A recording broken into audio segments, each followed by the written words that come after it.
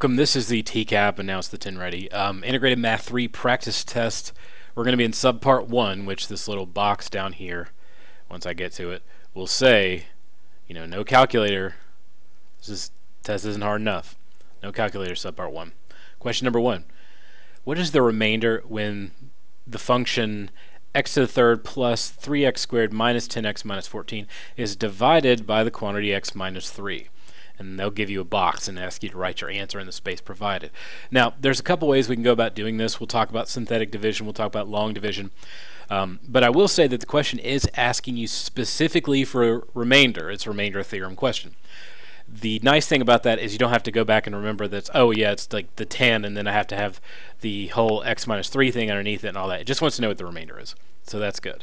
So first things first, what method are you going to use? I mean, it's fine to use whatever, but we'll do it in long division first and then get into the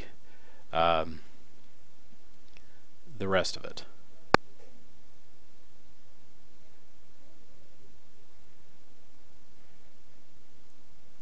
So I have to think, okay, what's going to get rid of x to the third? Well, I need to do x squared here.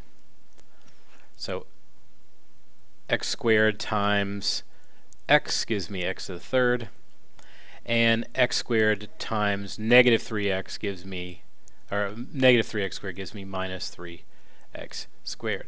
And it looks like that sort of jump up and down moment where you're like, oh cool, those cancel out.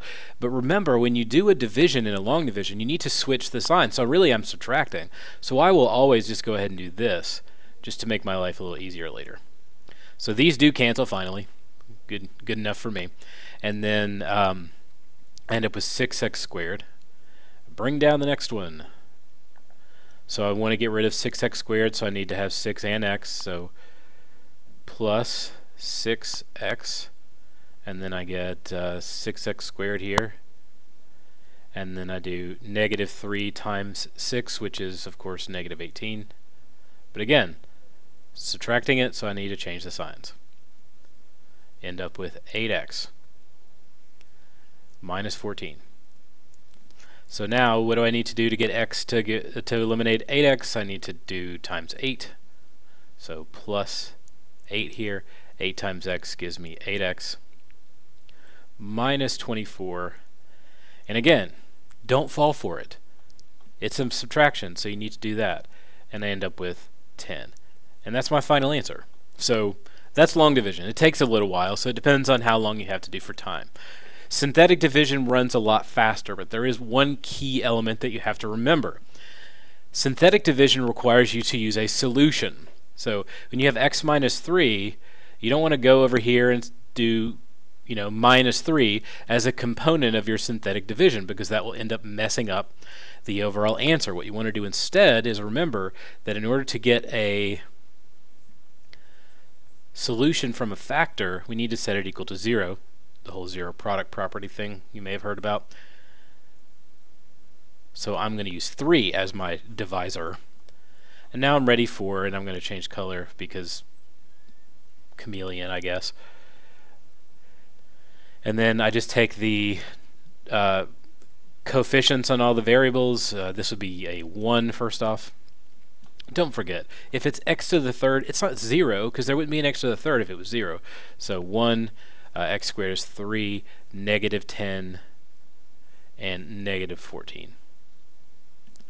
So what do I do? Okay, I want to bring down the first one, and then I get 3 times 1. And then when I do 3 and 3, I get 6. 3 times 6. Bring those down. I get 8. 3 times 8. 24 minus 14 is 10. There it is. So both of those are okay.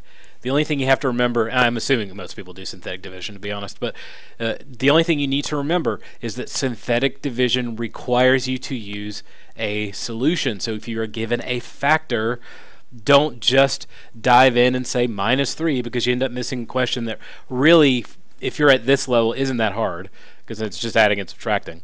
But make sure you don't fall for their tricks and you convert any factors to solutions if you're going to use, or zeros or whatever you want to call them, if you're going to use synthetic division. So there you go.